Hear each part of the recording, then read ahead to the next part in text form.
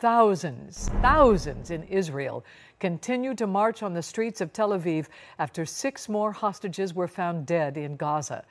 One of the hostages included Israeli-American Hirsch Goldberg Poland, who has family here in Maryland.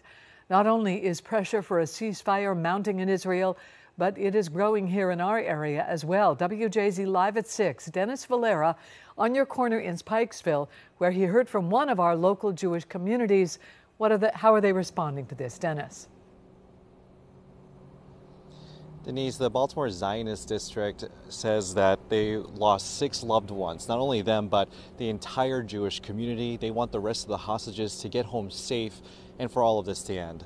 Now, the Israel Defense Forces, according to them, the 6 hostages' bodies were found over the weekend in an underground tunnel. Since then, as you've mentioned, protests have erupted in various cities in Israel, all calling on Israeli President Benjamin Netanyahu to agree to a ceasefire deal, all while Hirsch Goldberg Poland, one of the hostages who was found, was laid to rest. Now, the Baltimore Zionist District says there has to be more effort at the negotiating table, fearing we're going to lose more hostages.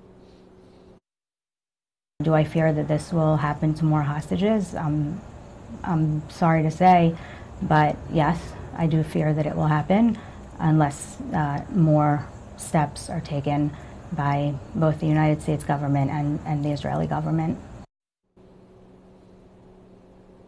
Now, according to a statement by Governor Wes Moore, Hirsch Goldberg Poland's family here in Maryland lives in Montgomery County.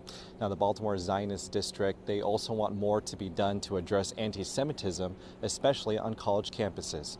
Reporting live on your corner in Pikesville, I'm Dennis Valera for WJZ.